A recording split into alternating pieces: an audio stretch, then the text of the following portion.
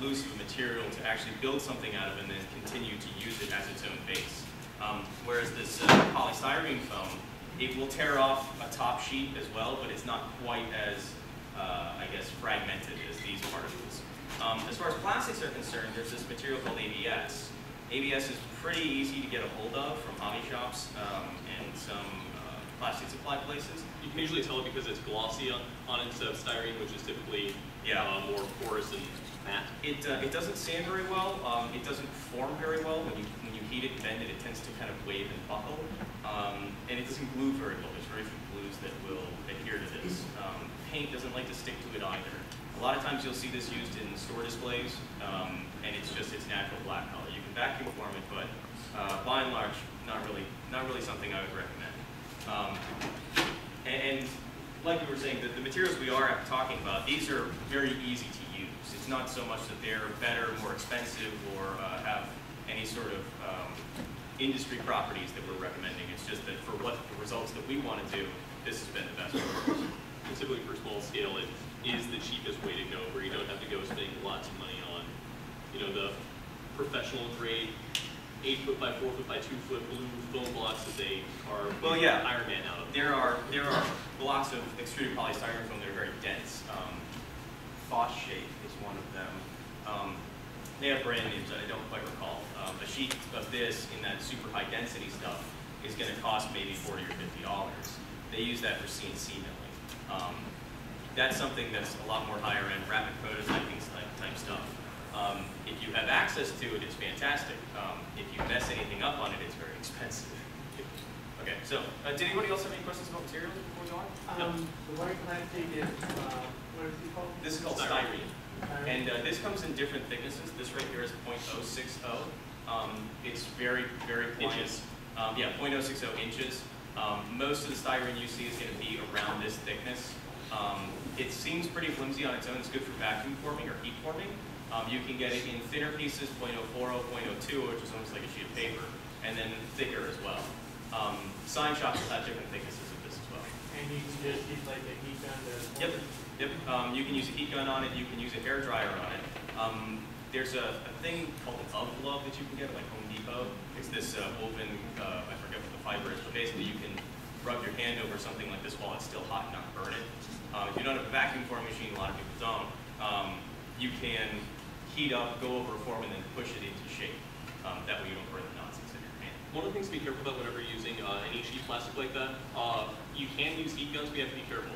Any plastic you need to bend will start bending, getting flimsy around 212, 220 degrees. So that's all you need. But your local heat guns are probably going to have between 700 and 900 degrees Fahrenheit. And that's just way too much. It will, if you don't heat it up slowly and hold it really far back, it'll start scarring and it'll start boiling and blistering that top layer and it'll ruin everything for you. It's also not going to be breathed in. That's that. Yeah, details. That's why with Centra I prefer to foil it, just because I can get really uniform heat points. But if you were trying to do just like maybe a little corner you wanted to get bent over, a heat gun does work perfectly for that because it's just spot heat on that one area. It's a lot more control.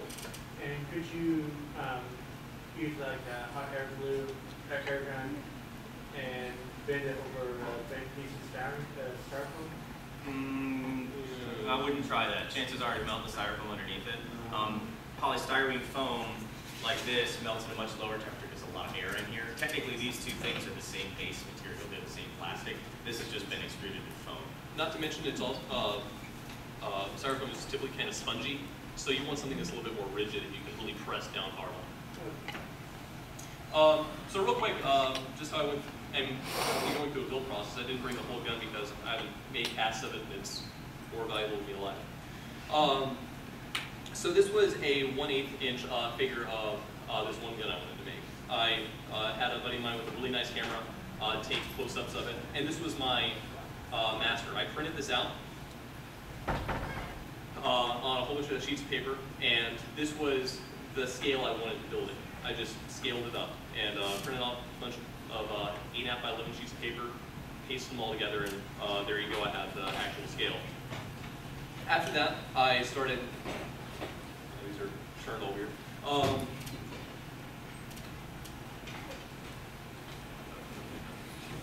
All right, so then I just started getting with something that is about the right shape. I'm really good with working with wood. He's better with working MDF. This is a piece of pine.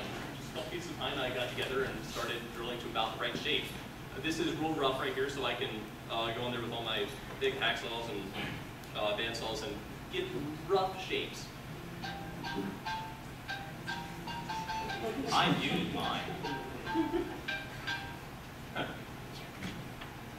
The VP of the company. I need to Call him later. your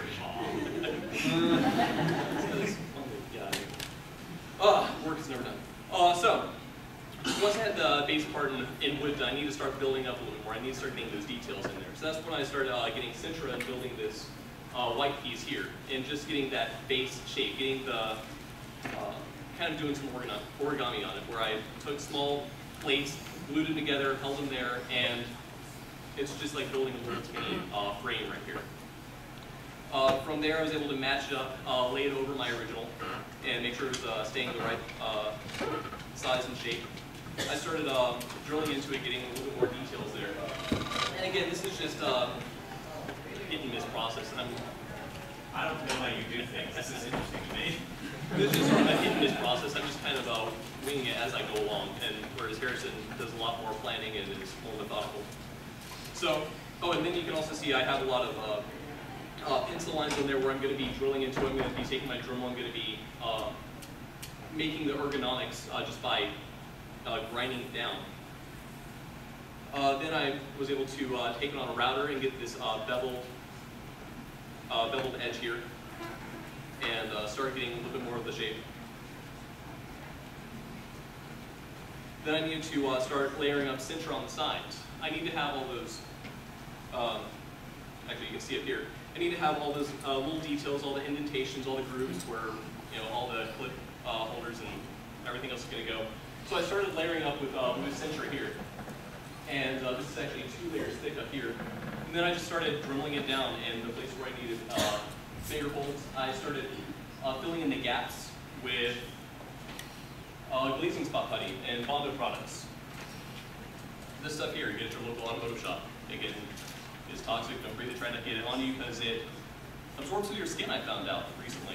It's disconcerting. So, yeah, unfortunately. So, I started filling up the gaps where I did have the gap between the wood and the plastic, and started making it a little bit more smooth. Started fixing more parts on there. And again, you can see these are all just straight pieces of Sintra. Nothing's curved, nothing's really fancy. I'm just, you know, building up part by part. These are just straight pieces of Sintra I was able to cut out.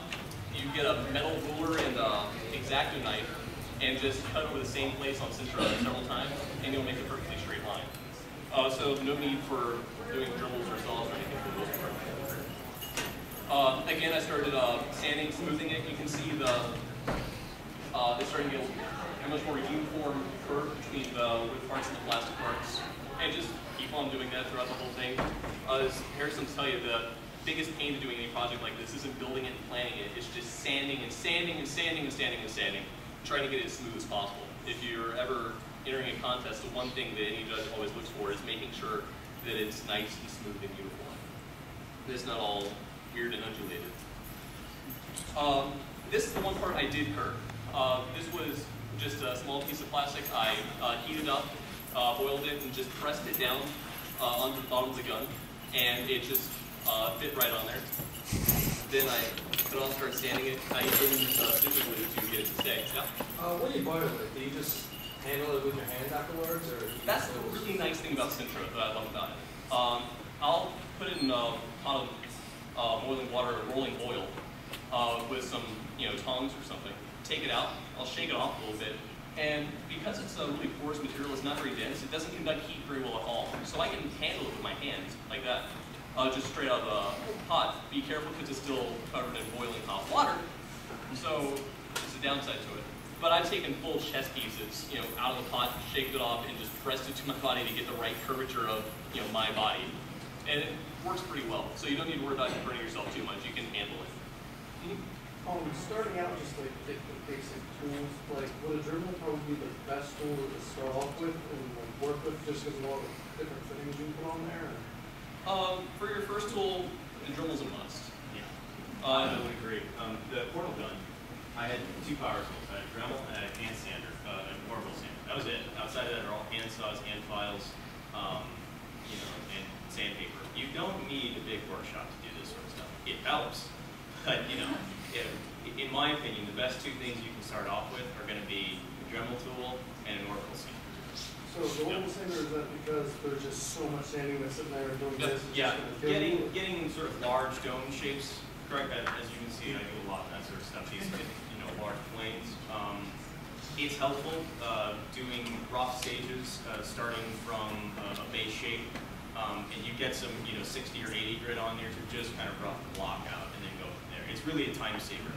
That isn't a necessity either. You know, it's really just one of the things that's going to save you the most time. Does it also make it easier just to make the dome shape kind of keep it more even? I think so. Some people have some difficulty doing that actually, because they'll stay in one spot too long and kind of create flat spots along a curved shape. It's something you got to get a feel for. And curve shape is going to be the hardest thing to do, especially like these, because you have to have it perfectly symmetrical. So it, again, is really what you're comfortable with. I know a lot of people, when they're doing, instead of just using the typical sandpaper, they'll get a sanding sponge like this. This is great for doing curved surfaces and getting things all sort of even out and layered down. Because the thing lasts a pretty good while. It's not too coarse, so you're going to start gouging into it like some sandpaper. So it's just kind of the safe way to go. You can get a dozen of those for just a couple bucks at like Harbor Freight Tools. That's one of my favorite things to stand with other than a portable sander.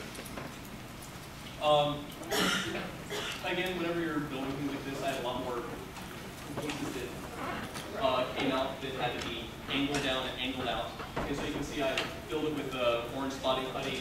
I had to sand it more, I had to paint it more. And by the way, you want to paint several layers with mass building primer. That's something you can get at your automotive shop. Mine's Cryline. Yeah. But it's a personal brand type thing. Yeah.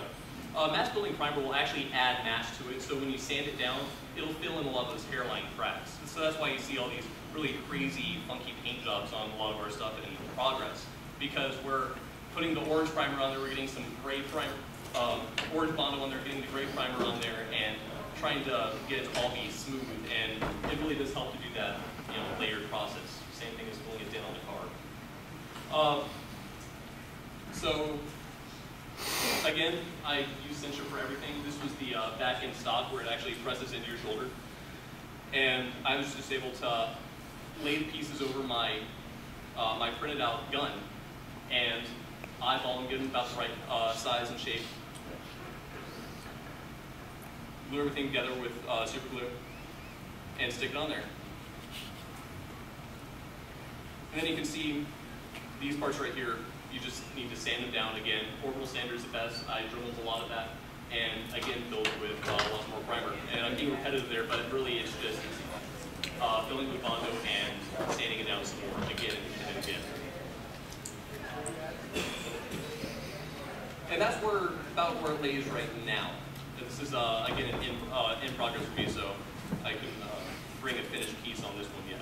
I'm almost ready to be cast at this point. But again, it's in progress for me.